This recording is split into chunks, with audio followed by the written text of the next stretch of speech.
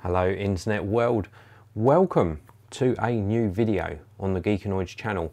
In today's video I have got a pair of amazing Bluetooth speakers, and in fact this particular pair of speakers is from Edifier. Edifier very kindly sent me in their R1850DB active Bluetooth bookshelf speakers. So these have got Bluetooth functionality. They've also got some really good inputs on the back of one of the speakers, so they're very sort of flexible in the way you can use them. And I'm going to talk to you about the audio quality as well, which for this type of speaker is something that I didn't expect to experience. So do stay tuned just to hear my opinion on these. I'm going to give you a good look round the speakers as well, and they are really solidly built. This is a live broadcast as well, of course. As always, on the Geekanoids channel you can use the live chat or the super chat, please do. And if you're watching after the live broadcast, then please do leave me some regular comments below. And just to touch on the comment section, I answer pretty much every single comment that comes in. I've done that from day one.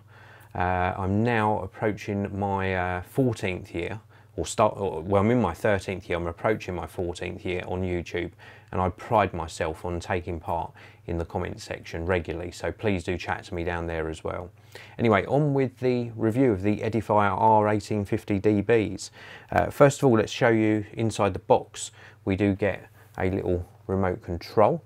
It's an average quality remote control. I would have liked to have seen something a little bit better, but it does the job. It allows you to switch around between the PC input, auxiliary, optical, coaxial or composite input, coaxial input, and also the Bluetooth modes. You can switch modes on here. You've also got some track control and volume control, and of course turning the speakers on and off.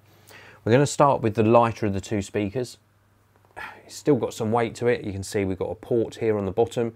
We've got the main sort of lower frequency driver, and then the little tweeter up the top. It's made of wood, nice wood cabinet with this sort of black ash effect finish on it. And then on the back we've just got an input on the back of this one that goes to the other speaker. I've also removed the cloth grille on this one. The cloth grille just sits on pegs. Let's just pop this back on if I can do it one-handed. There we go. So the cloth grille just sits in front.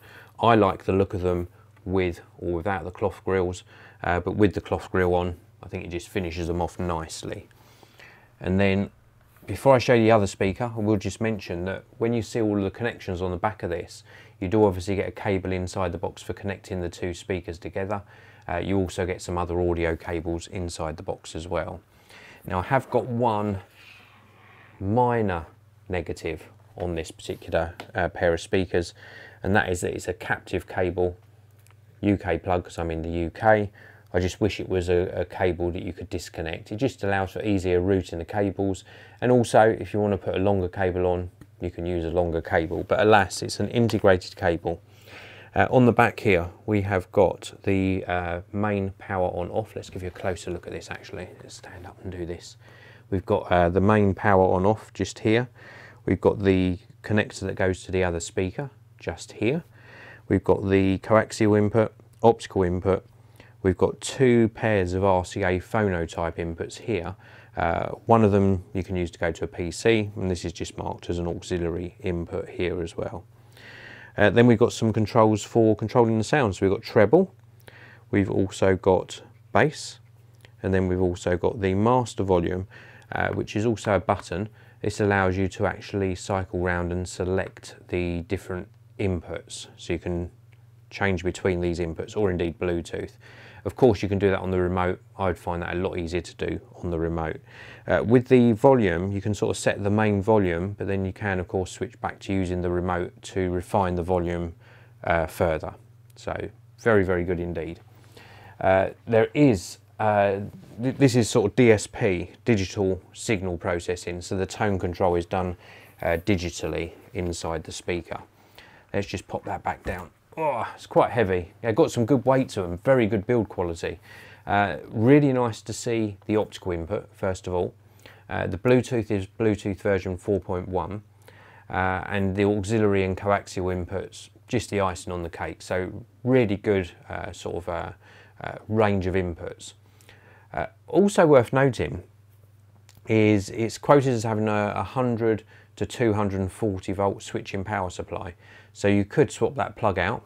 Obviously do take some advice if you're going to do that, but it should have a switching power supply inside, so you can use it in different voltages in different countries, or you can get a different plug adapter, use it in different countries as well. I think it would have just been a bit easier to have that non-captive cable. Now moving on to the audio quality. 70 watts RMS output. They go extremely loud, very, very loud indeed. And the audio is very well controlled, and I think that's down to a few things. Obviously good quality drivers, but also having a nice wooden cabinet on these really does stop the sound from resonating around too much. So it's a very, very tight sound.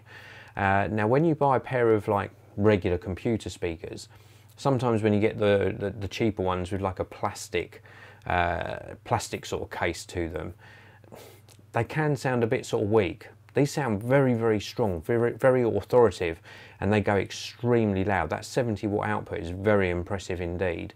If I was using these purely as computer speakers and paying the price that they sell for, I would be really happy with my purchase decision, because just as a pair of computer speakers either side of a monitor, I think they perform admirably. Really good tonal quality to them, nice amount of detail and a nice amount of low end.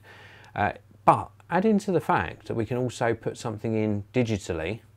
That's really cool. So we could put in perhaps a games console, and then add into the fact that we've got the other coaxial input and another input as well, and Bluetooth, so we can actually connect this direct to our smartphone.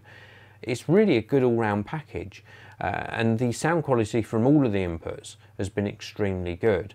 Bluetooth, obviously, I say obviously, you can hear a little bit of difference in the audio when you're connected via Bluetooth, but it's not a big degradation in audio quality. You just know that you're streaming, but certainly a very, very good performance streaming direct from your smartphone. So that is pretty much it. I think I can recommend them purely because they are such great value for money purchase, and they're a real solid pair of speakers. If you want to pick them up for yourself, please do check out the links down in the video description area, and also a link down there to the Edifier website. And also, if you enjoyed the video, don't forget to hit that like button. Thanks for watching everyone. I'll see you in another video very soon.